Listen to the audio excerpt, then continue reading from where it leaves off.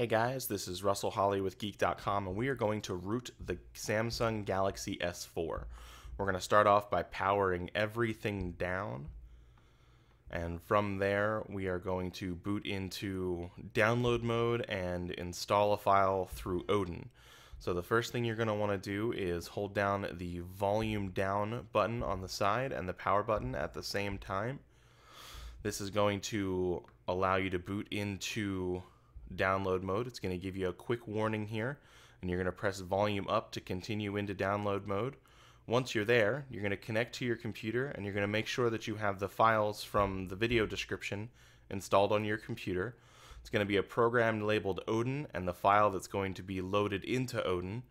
And once you have those things ready to go, you can start Odin, load the file, and then hit start. When you do, everything will happen really quickly. The file will load, and Odin will tell you very quickly if you've passed or failed. If you've passed, then you will go ahead and see your phone loading the file and starting the installation process. The phone's going to reboot, and it's going to take you into a different screen with a red Android with an eye patch.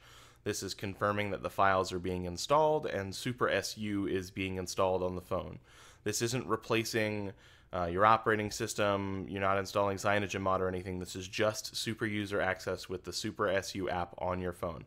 TouchWiz is going to be exactly the same when the phone reboots, and your Galaxy S4 will then be allowed to install root applications. And once everything boots, you'll be completely ready to go.